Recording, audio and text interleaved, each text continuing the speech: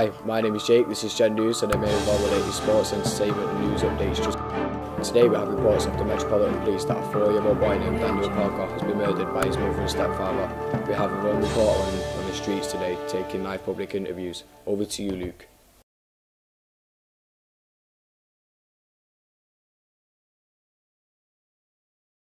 What happened, being so young, so innocent, he couldn't have defended himself.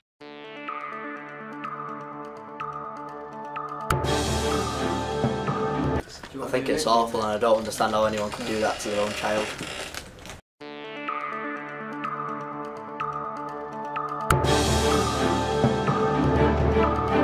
It's rubbish, they should have caught it sooner and been checking up on them. Obviously there was a problem, so they should have kept going back to it and sort something about it, and something needs to change because it can't keep happening.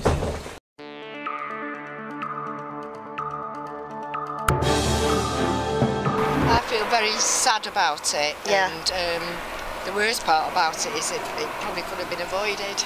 Yeah, it really shouldn't have happened. It's a shame as such a young innocent lad, life was taken away under such torturous situations, and the government and social services and schools have so many times as they could have stepped in and done something about it. Thanks, Luke. Here's Mo with all the latest entertainment updates. Over to you, Mo. Thanks, Jake. Gamers worldwide have gathered together for the arrival of GTA 5, set to sell 20 million units by March, making an estimate of $1 billion in money. However, PS4 and Xbox One still bout to the end, but the question is, which will you buy? Back to you, Jake. Thanks, Mo. Here's Mike with all the latest sports updates for you. Over to you, Mike. Thanks, Jake. Last season, only 2 English players managed to make it into the top 10 of the goal-scoring charts, and only 1 goalkeeper, Joe Hart, managed to make it into the top 10 of the goalkeeping charts. Will the 2013-14 season be a turning point for English football?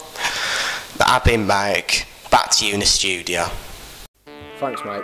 Here's Luke with the weather updates. Over to you, Luke. This is Gen News for the weather report.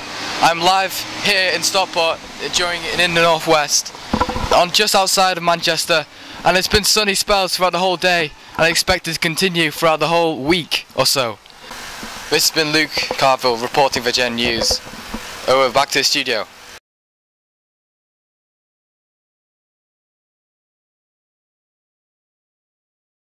Thanks, Luke. This has been Gen News, and good night.